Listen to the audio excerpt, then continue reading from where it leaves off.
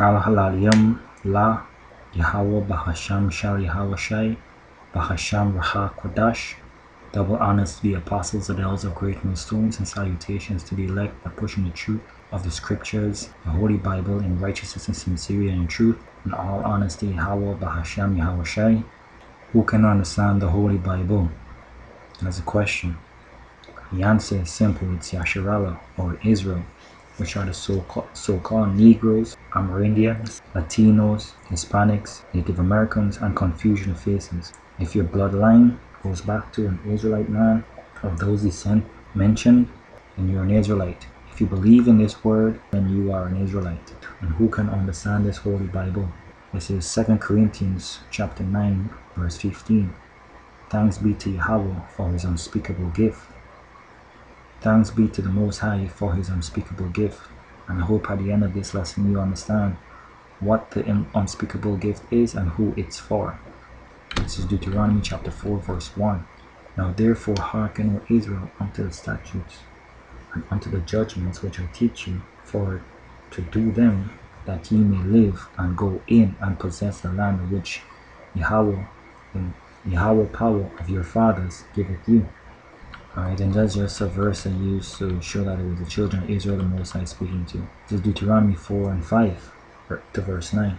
Behold, I have taught you statutes and judgments, even as Yahawah my power commanded me, that ye should do so in the land whither ye go to possess it. And this is Moses talking to the children of Israel. Keep therefore and do them, for this is your wisdom and understanding in the sight of the nations, which shall hear these statutes and say, surely this great nation is a wise and understanding people. So clearly you see that there's already a segregation, no side showing bias towards a specific people. For what nation is there so great who hath the Most High so nigh unto them, as Yahawah our power is in all things that we can call upon him? And what nation is there so great that hath statutes and judgments so righteous as all this law which I set before you this day? And the answer to that question is Israel, Yasharallah, the so-called Negroes, Amerindians, Native Americans, Latinos, Hispanics, and Confucian faces.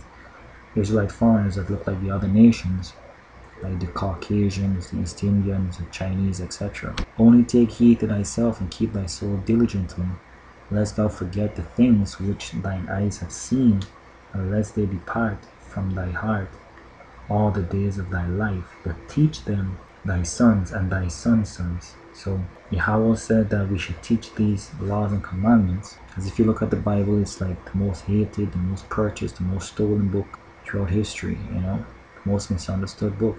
That's why it's been documented and kept, because this is truly the Most High's word, so that we won't forget the marvelous things that he's done, his glory. This is Psalms 78 and 5. For he established his testimony in Jacob, and appointed a law in Israel, which he commanded our fathers, that they should make them known to their children. He never said to the world, to our children, to our bloodline. For he established a testimony in Jacob, and appointed a law. Now let's go into letterbible.org and look at that word, point, right? And that's Strong's H7760, Shawam. Shawam is the word, the Hebrew word for point.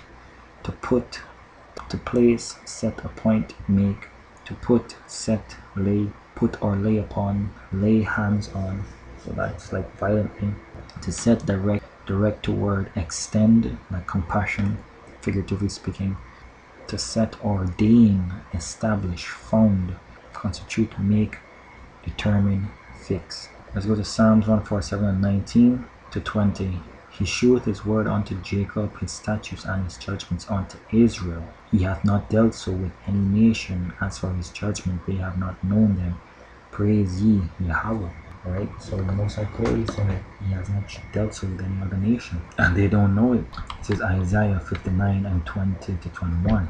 And the Redeemer shall come to Zion, and unto them that turn from transgression in Jacob, saith Yahawah, as for me, this is my covenant with them. And a covenant is an agreement, a seal.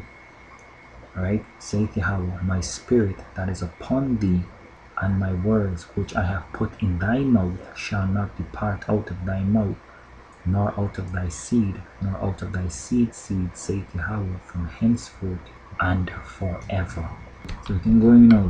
Now some may say that that's unfair, that the Most High only gave his word to one specific people, but they did have a chance, and that's clearly written in scripture. The Most High cover all areas in this holy scriptures, right? He's not unrighteous, he does not pervert judgment. This is Psalms 50 verse 16 to 17. But unto the wicked Yahweh saith, what hast thou to do to declare my statutes? And the wicked will be so-called Caucasians, Chinese, Arabs, Hamites, also known as Africans, because we're not Africans. The Negroes are not Africans, we're Israelites. And unto the wicked Yahweh saith, what hast thou to do to declare my statutes, or that thou shouldest take my covenant in thy mouth, seeing that thou hatest instruction and casteth my words behind thee? Now when did this happen, you might be asking. So let's go to 2nd Ezra chapter 9 verse 18 to 19. And now when I prepared the world which was not yet made, even from them to dwell in that now live, no man speak against me. Nobody disobeyed the Messiah at that point in time. They had the choice, and they made their choice. For then everyone obeyed, but now the manners of them which are created in this world that is made are corrupted by a perpetual seed. And the perpetual seed of today is the so-called white race. By a perpetual seed and by law which is unsearchable with themselves. So that's the law of sin. Their laws, alright? We dealt with the Old Testament, now let's deal with the Apocrypha, showing that Mosai kept saying one thing and over. This is the Luke 4 verses 1 to 4. This is the book of the commandments of Yahweh, and the law that endured forever. So Christ didn't come and done away with the law. All they that keep it shall come to life, but such as leave it shall die. Turn thee, O Jacob, and take hold of it. Walk in the presence of the light thereof, that thou mayest be illuminated. Give not thine honor to another, nor things that are profitable unto thee to a strange nation. So we're not even supposed to share this with the other nation. There will come a time when they will learn it, whereby all knees shall bow and every tongue shall confess that YAHAWAH is Lord, and they will have to abide by these laws thoroughly. O Israel, happy are we, for the things that are pleasing to Yahweh are made known unto us. He said the whole world, unto us. 2nd Ezra chapter 3 verse 33 to 36. And yet their reward appeareth not, and their labor hath no fruit. For I have gone here and there through the heathen, and I see that they flow in wealth and think not upon thy commandments. So when this is Ezra speaking to Uriel, Yahweh sent Uriel so that he could reveal some things to him. When he said, yet their reward appeared not, he's talking about the children of Israel. Our reward has not appeared, and our labor hath no fruit of keeping YAHAWAH laws. And he went through the heathens, and they flow in wealth, but they don't even care about your command, care about YAHAWAH commandments. Verse 34. Weigh thou therefore our wickedness now in the balance, and theirs also that dwell the world, and so shall thy name nowhere be found but in Israel. Now that's a twofold part when it says, and so shall thy name nowhere be found but in Israel. His name literally is found in Israel, and likewise when it says name, it says reputation. His reputation of high integrity, but only in Israel. Or when was it that they which dwell upon the earth have not sinned in thy sight? Or what people have so kept thy commandments? That's what he's asking Uriel. I'll read it again. Or when was it that when they which dwell upon the earth have not sinned in thy sight? As in which day they didn't sin? The other nations, the heathens. Or what people have so kept thy commandments? Who kept YAHAWAH commandments? Is asking Uriel.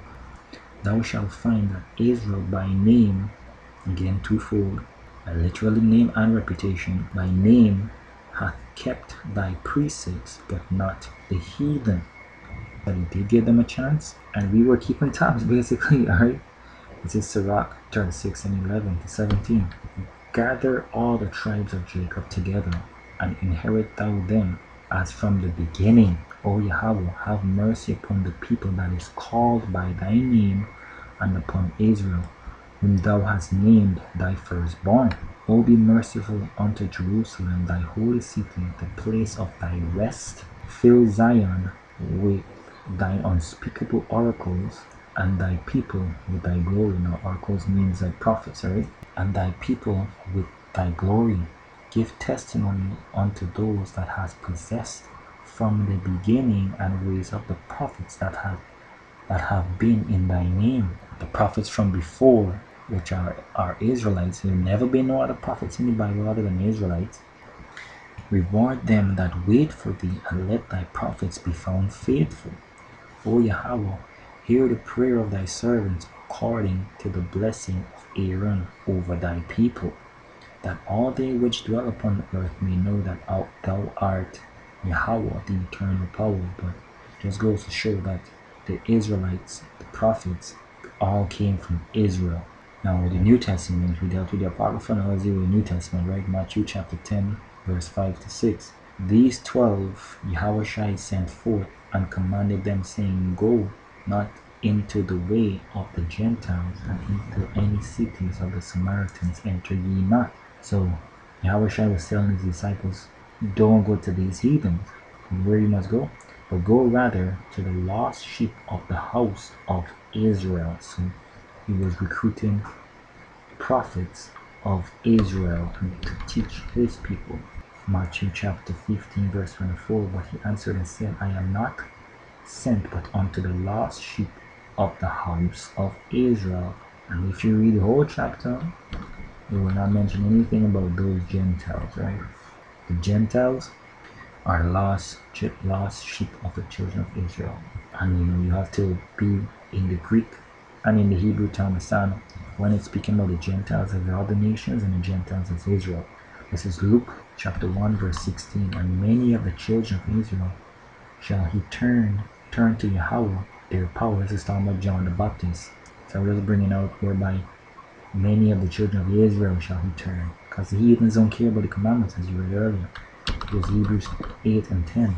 For this is the covenant that I will make with the house of Israel after those days, saith YAHAWAH. I will put my laws in their mind and write them in their hearts, and I will be to them a power, and they shall be to me a people. And that's possessive.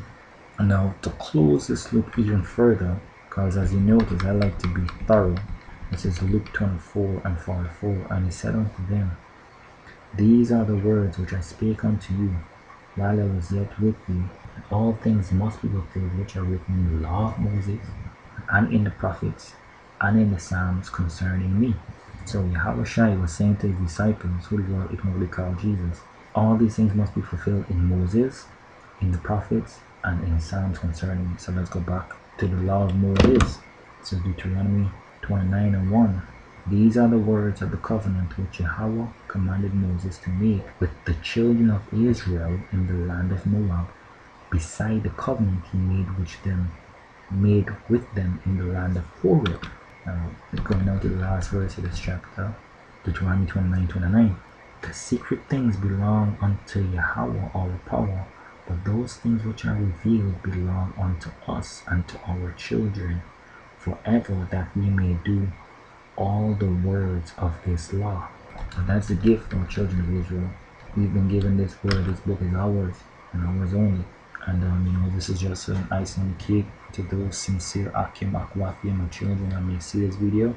Yeah, this gift that Yahweh has given us, it's right before our eyes, and he even wrote that right here. This is Deuteronomy 13 verse 12 to 16. It is not in heaven that thou shalt say, Who shall go up for us to heaven to bring it unto us that we may hear it and do it? Neither is it beyond the sea that thou shouldest say, Who shall go over the sea for us to bring it unto us that we may hear it and do it? But the word is very nigh unto thee, in thy mouth and in thy heart, that thou mayest do it. Now, don't get carnal and say, oh, this already in me, I don't need to read it. There are many scriptures that show that we should meditate on the scriptures. Psalms 119, Psalms 101, Joshua 1 and 8.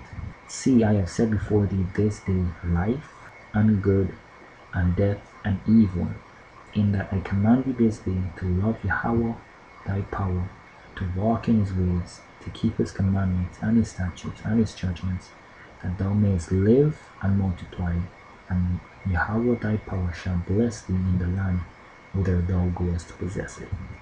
Alright, and with that, it was edifying. Shalom, Barakatah.